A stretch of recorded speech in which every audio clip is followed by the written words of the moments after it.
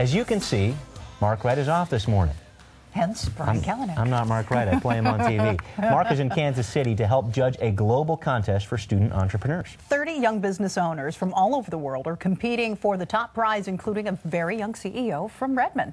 Mark introduces us to 21-year-old Braden Olson. So what are you working on? It looks like just another day on the job at a software company in Redmond. But this is no ordinary company. And 21-year-old Braden Olson is not your average CEO.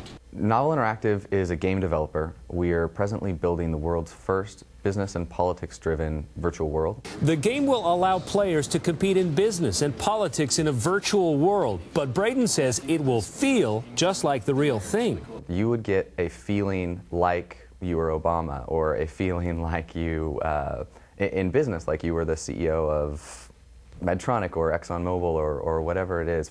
Braden came up with the idea in college at Seattle U, formed the company a year ago, and won the Regional Entrepreneurs Award last month.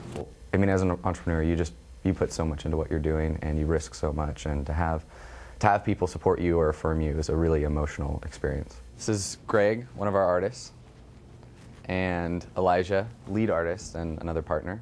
Right now, Novel Interactive is a company of 8. It's being incubated in a much larger company called Gas Powered Games. But Braden hopes all of this is just the beginning. And to him, it's not just a company, it's a calling. There have been generations that go to war. There are generations that, fought for social injustice. And I think one of the things our generation needs to do is take on the burden of this economic crisis. Create jobs.